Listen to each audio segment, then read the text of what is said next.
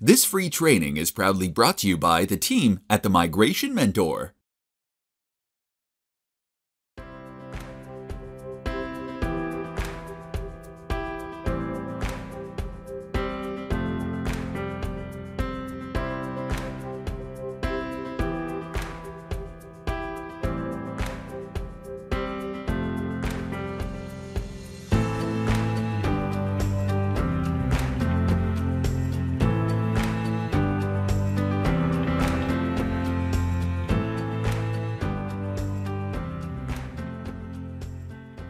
In 2022, the New Zealand government has introduced the new Accredited Employer Work Visa. Now, with this work visa, immigrants can come to New Zealand and start working for an accredited employer. That means two things. The new work visa has replaced all other work visas that were in place before this. And also, all employers who employ immigrants in New Zealand needs to be accredited through the employer accreditation process. And that process is not as difficult as it may sound. So what does this mean for you as an immigrant? In this video, I am going to show you how to easily get into New Zealand through the Accredited Employer Work Visa, and then also show you what you must do and what you must check for to be able to land a job with an accredited employer in New Zealand. I'm Zarélsie from the Migration Mentor Limited, based in New Zealand. We help skilled migrants worldwide land their dream jobs. We have a global team and we work in many countries in the world. If you need our hand-holding assistance with your immigration journey and finding your job overseas, look for a link around this video. There you will find a page to complete our quick questionnaire. This will give us some information to determine how to best assist you, and we will get back to you by email. If you want more videos like this to help you land your overseas job as an immigrant, don't forget to subscribe to this channel so we can notify you when we release more content like this. So let's start.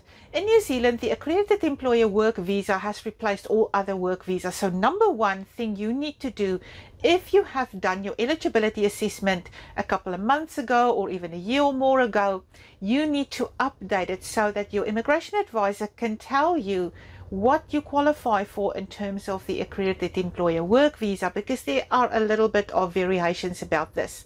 You can also go and check the requirements of this work visa on the official immigration pages. Let me show you how. So here on the screen are the official Accredited Employer Work Visa details on the Immigration New Zealand website from the government. I have to urge you that if you ever check any visa details, either speak to a licensed immigration advisor or check the official details on the immigration pages, the official immigration pages, because this can change in an instant and you need to know the updated information. So if you want to, you can check the details of this visa here. You can check that you can see here that you can stay for up to 3 years in New Zealand, the cost of the visa and how long it takes. And then you can go through and check the different requirements and the different benefits you can get with this visa.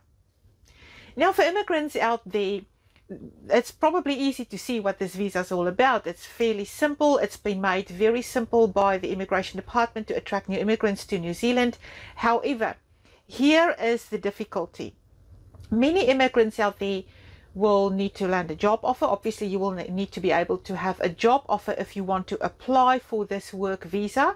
And that's the difficulty, is to get that job offer. So what I actually want to do and show you in this video is the jobs that is probably much easier to get with this work visa than others. And there is a reason for it. And this is a reason. In many countries in the world, including in New Zealand, when an employer wants to employ immigrants, they need to check that they are not already putting Kiwis or other people, other locals, out of jobs. In other words, they need to check that there aren't any locals already there to do the job before they can employ an immigrant. It's that way in most countries in the world. It's the same way in New Zealand. It's the same with the Accredited Employer Work Visa, unless you have a role or an occupation on the green list according to the immigration pages, or if you get paid twice the median wage, which is at the stage of making this video $29.66 an hour. So if we look at these requirements, then we can narrow down the jobs where it's sort of going to be easier for you to be able to find those roles and those occupations with accredited employers. And the reason for that is the way that the government has set this up is because in those roles that they have identified on the green list and which pays twice the median wage, that's where the most skill shortages are in terms of this accredited employer work visa. So what I want to show you in this video is how to find those roles, to check if you are one of those people on those roles. Right, first we're going to check the requirements of what I've just talked about. So in terms of the immigration rules and regulations in New Zealand, if an employer wants to employ an immigrant, they need to advertise the role. And here are the requirements of how to advertise a role. And what is of note here is that they don't need to advertise the role or give evidence of advertising if that job pays at least twice the New Zealand median wage or is on the occupation is on the green list. So we know if those roles are there, then it's probably going to be easier to find them. Now, what is the median wage? At the time of making this video, the median wage was $29.66 an hour.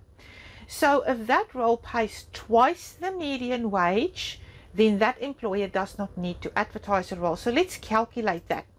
So if the median wage is $29.66 an hour, twice the median wage would be $59.32 an hour. How much is that per year? Because remember, we want to go and search for these roles now in the job market. In a normal 40-hour work week, there's about 2,080 hours a year. So that equates to around $123,000 a year. That means, for instance, roles that pays above $125,000 or so, potentially that employer would not need to advertise a role to employ an immigrant if you are the successful immigrant or the successful applicant for the role. So let me show you how you can check the job market for roles that pay twice the median wage. Let's go to Seek. Seek is probably the biggest job listing website in New Zealand where employers go to list their jobs. I'll show you some others as well. There's also LinkedIn jobs. So these are job listings, and it's different from job search engines.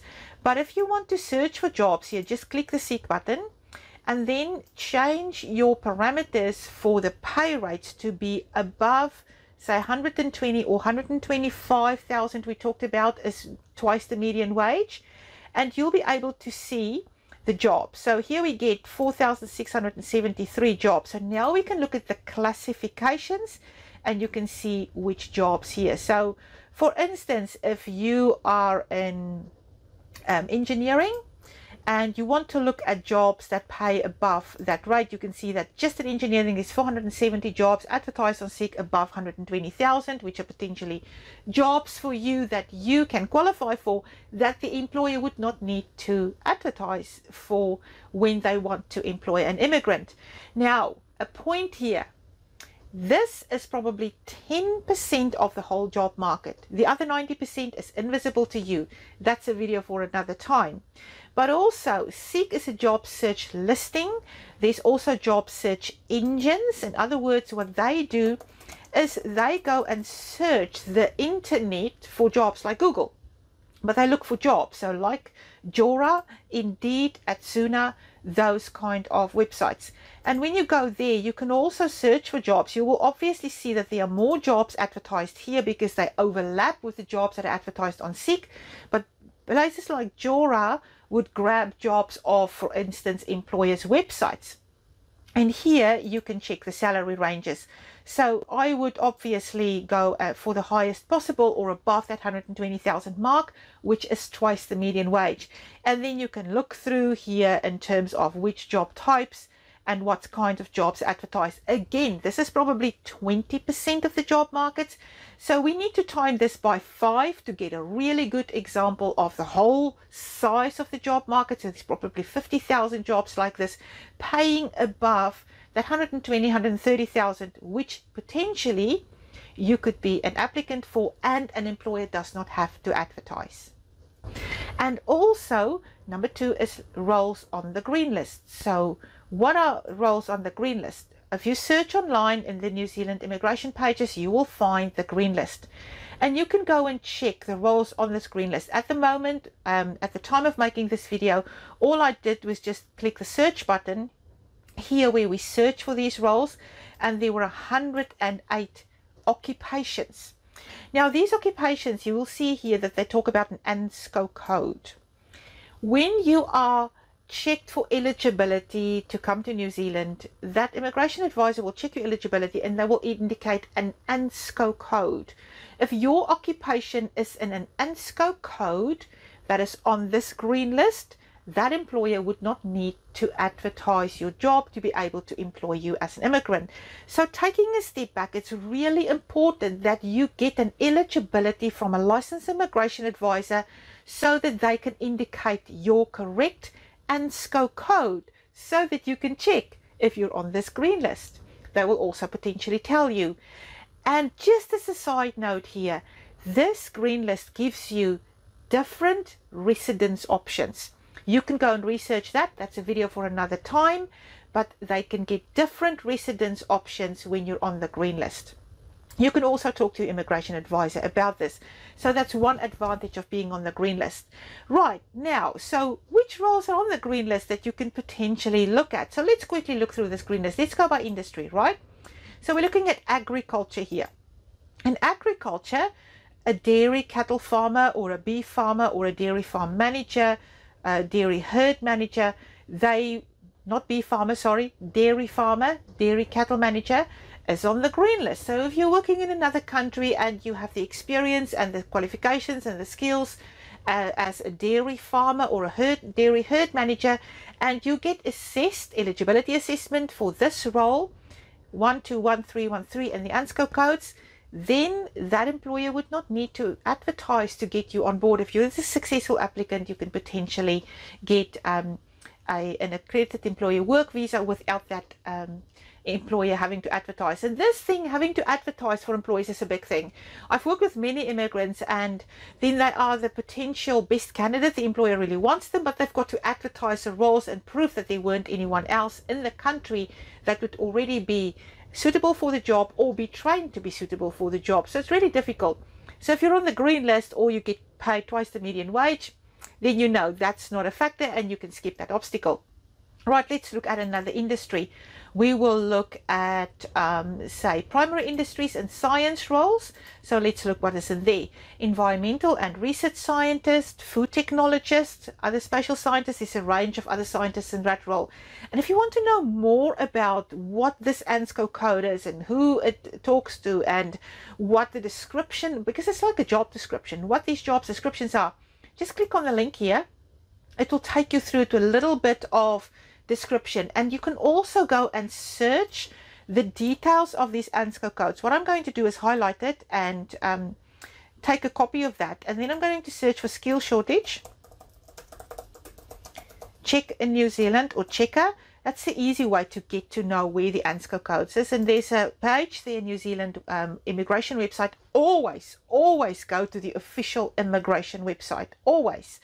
I will look for or post those ANSCO code in there, or just if you want to, you can put, you know, the details of what you've seen in the description. So other spatial scientists, for example, you can copy that in there and see what comes up, other spatial scientists, and it will give you the ANSCO codes. You can see the visas that you can get with this role.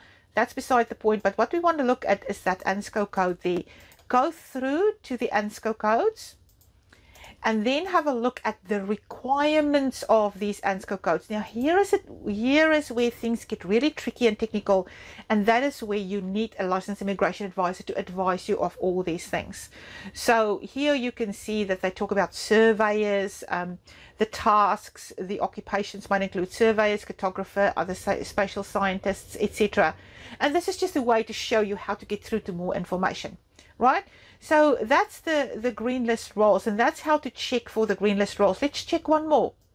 Let's go to engineering industry or group there, and we can see acoustic engineer, chemical engineers, civil engineers, electronics engineers, geotechnical engineers, and a whole lot of mechanical engineers, mechatronics, structural engineers, telecommunications, etc. In other words, these roles have been put on the green list because the government deemed it skill shortages. They want people really, really urgently for these roles. The employer who advertises or who has this role does not have to advertise and prove that they could get locals. They can employ an immigrant if they are successful for this job. So that's about it for this video. I'm going to stop it here because otherwise it's going to get too long to show you how to be that successful applicant for this role.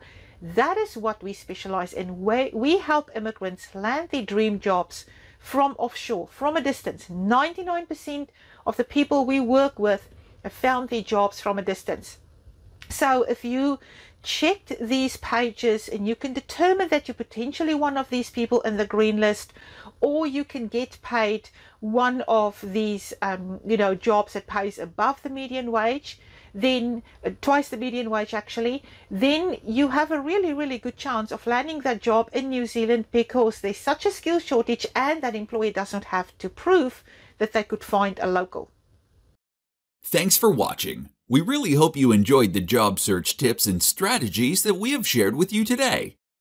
Do you want a hand-holding service where we will coach and support you every step of the way so you get that crucial job offer no matter how long it takes? If this would help you, take the first step and complete the online application using the link below.